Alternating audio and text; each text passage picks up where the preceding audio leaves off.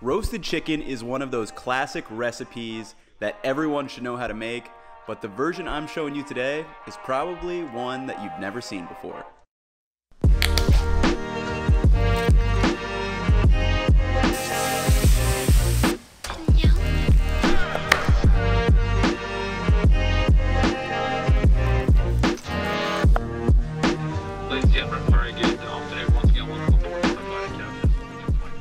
The version I'm making today is quite unique in that it uses an amalgamation of tried and true cooking techniques into what I consider the ultimate roasted chicken. To start, we will be spatchcocking our chicken.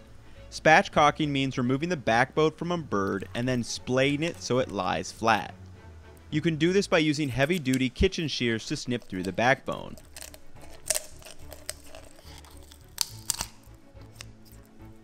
Once you are snipped through, flip the bird over and press down on the breast until you hear an audible snapping of the breastbone.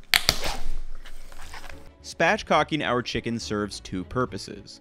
One, we can cook our bird more evenly in less time since the inside cavity will be open, and two, it allows us to brown more of the surface area of the chicken, which is what I will show you later. Next, it's time to wet brine. A wet brine is seasoning the chicken in a salty liquid, which will allow the salt to diffuse to the internal meat. Additionally, the wet brine will also dissolve protein strands into a gel, leading to better water retention while cooking, meaning we get more juicy and tender chicken. To make the wet brine in a large Dutch oven, I'm adding 10 cups of water, or enough to completely submerge our chicken, 1/2 cup of coarse salt, 1/3 cup of sugar, and 2 bay leaves. We will bring this mixture up to a boil and then remove it from the heat to cool completely to room temperature. Once the brine has cooled, it's ready to drop the chicken in. Time is the important factor for salt diffusion, so let the chicken brine for 12 hours in the fridge.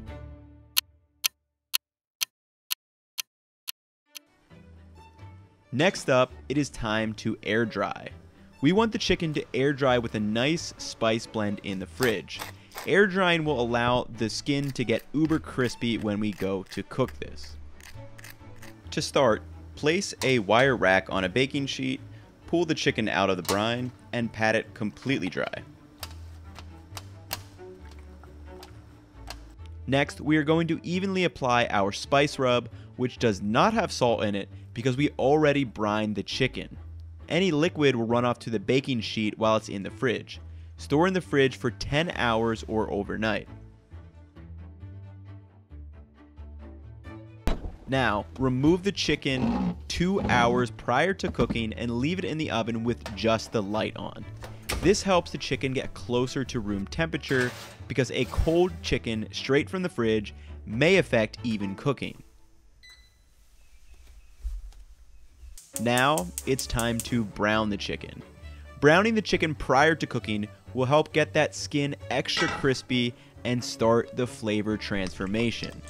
To do this, heat a cast iron pan to medium heat and drizzle in some oil. Place our spatchcock chicken breast side down for around 6 minutes until the skin is starting to brown. Once browned, flip the bird and immediately place into a 425-degree preheated oven.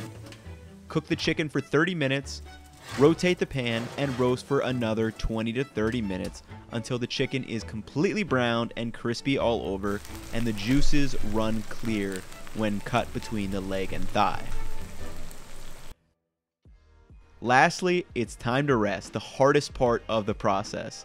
Let your chicken rest for 10 minutes prior to carving so the juices will absorb back into the chicken instead of on your cutting board. This roasted chicken takes time, but it is 100% worth it. The unparalleled juiciness you get from brining, the crispiness from allowing it to air dry in the fridge are just phenomenal. Not to mention the nice spice blend, and who does not love a roasted chicken? So that's gonna wrap it up for the video. Hopefully you guys enjoyed, and I'm telling you, this is my absolute ultimate roasted chicken recipe.